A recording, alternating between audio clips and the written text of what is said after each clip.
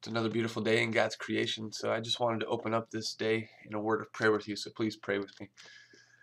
Father, we thank you for life. We thank you for your commands and statutes. We thank you for your loving grace that you give to us in Christ Jesus. Help us this day to be able to live and to breathe and to live out your story of salvation that you have granted to us through your Son, Jesus Christ, our Lord.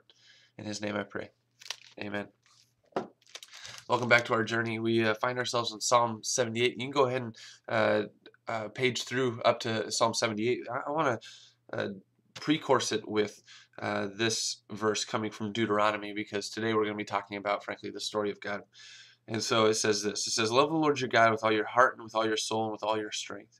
These commandments that I give you today are to be upon your hearts. Impress them on your children. Talk about them when you sit at home and when you walk along the road, when you lie down and when you get up. Tie them as symbols on your hands and bind them on your foreheads. Write them on the door frames of your houses and on your gates." And earlier in Deuteronomy it says, "So that you, your children, and their children after them may fear the Lord your God as long as you live." Reason why I pre-course that in Psalm 78 is a long psalm. It's a different kind of psalm. It's a historical psalm, and there's about 4 psalms that do that in the book of Psalter. And so this psalm and Psalm 105 and Psalm 106, and as you go on, they're historical psalms reiterating the story of God, of how He delivered His people, to just bring forward just what Deuteronomy said: tell your children. And this is just an example of Psalm 78, how closely it's tied to the story of Israel, and how that is supposed to be versed down, how that's orally supposed to be proclaimed to the generations to come, so that they may know the frankly works of God, so that they may know the deeds of the Lord, and so that they may know the salvation that comes only through the Most High God. And so we read Psalm 78 in that light, a historical psalm, reiterating the story of Israel and how God is present amongst them. So let's read. "O my people, hear my teaching. Listen to the words of my mouth. I will open my mouth in parables. I will utter hidden things, things from of old. What we have heard and known, what our fathers have told us, we will not hide them from their children. We will tell the next generation the praiseworthy deeds of the Lord, His power and the wonders He has done. He decreed statutes for Jacob and established the law in Israel, which He commanded our forefathers to teach their children, so the next generation would know them, even the children yet to be born, and they in turn would tell their children. When they would Then they would put their trust in God and would not forget His deeds, but would keep His commands. They would not be like their forefathers, a stubborn and rebellious generation whose hearts were not loyal to God, whose spirits were not faithful to Him. The men of Ephraim, though armed with bows, turned back on the day of battle. They did not keep God's covenant and refused to live by His law. They forgot what He had done, the wonders He had shown them. He did miracles in the sight of their fathers in the land of Egypt, in the region of Zon. He divided the sea and led them through. He made the water stand firm like a wall. He guided them with the cloud by day and with the light from the fire all night. He split the rocks in the desert and gave them water as abundant as the seas. He brought streams out of a rocky crag and made water flow down like rivers. But they continued to sin against Him, rebelling in the desert against the Most High. They willfully put God to the test by demanding the food they craved. They spoke against God, saying, "Can God spread a table in the desert?" When He struck the rock, water gushed out and streams flowed abundantly. But can He also give us food? Can He supply meat for His people? When the Lord heard them, He was very angry. His fire broke out against Jacob, and His wrath rose against Israel. For they did not believe in God or trust in His deliverance. Yet He gave a command to the skies above and opened the doors of the heavens. He rained down manna for the people to eat. He gave them the grain of heaven. Men ate the bread of angels. He sent them all the food they could eat. He let loose the east wind from the heavens and led forth the south wind by His power. He rained meat down on them like dust, flying birds like sand on the seashore. He made them come down inside their camp all around their tents. They ate till they had no more, till they had more than enough.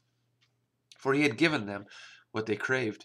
But before they turned from the food they craved, even while it was still in their mouths, God's anger rose against them. He put to death the sturdiest among them, cutting down the young men of Israel. In spite of all this, they kept on sinning. In spite of His wonders, they did not believe. So He ended their days in futility and their years in terror.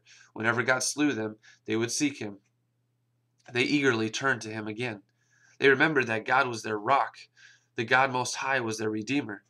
But then they would flatter him with their mouths, lying to him with their tongues. Their hearts were not loyal to him. They were not faithful to his covenant. Yet he was merciful. He forgave their iniquities and did not destroy them. Time after time he restrained his anger and did not stir up his full wrath. He remembered that they were but flesh, a passing breeze that does not return. How often they rebelled against him in the desert and grieved him in the wasteland. Again and again they put God to the test. They vexed the Holy One of Israel. They did not remember his power the day he redeemed them from the oppressor, the day he displayed his miraculous signs in Egypt, his wonders in the regions of Zon.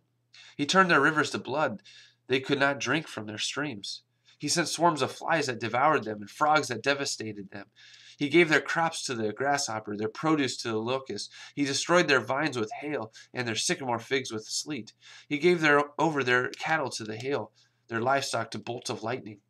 He unleashed against them his hot anger, his wrath, indignation, and hostility, a band of destroying angels. He prepared a path of his anger. He did not spare them from death, but gave them over to the plague.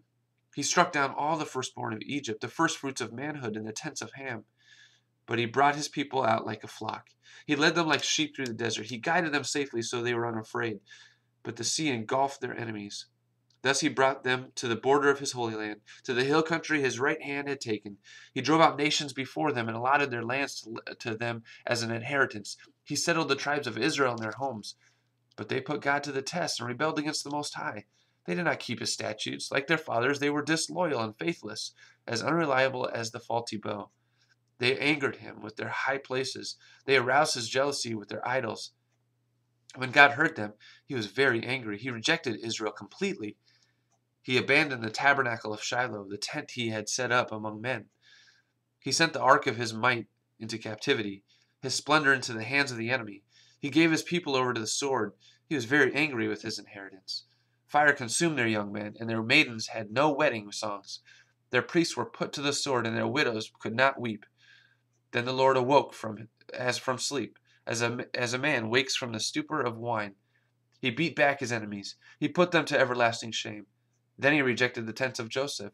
He did not choose the tribe of Ephraim, but he chose the tribe of Judah, Mount Zion, which he loved. He built his sanctuary like the heights, like the earth that he established forever. He chose David his servant and took him from the sheep pens. From tending the sheep, he brought him to be the shepherd of his people Jacob, of Israel his inheritance. And David shepherded them with integrity of heart, with skillful hands he led them. Our God, it is amazing that over and over again and again, he is merciful. And today, again and again, he tells you the story of how merciful he is. I pray that this day you can reflect upon the history of our God, his story of our God, of being able to be merciful and be gracious to us. Yes, sinners, but redeemed by Christ the crucified. Have a blessed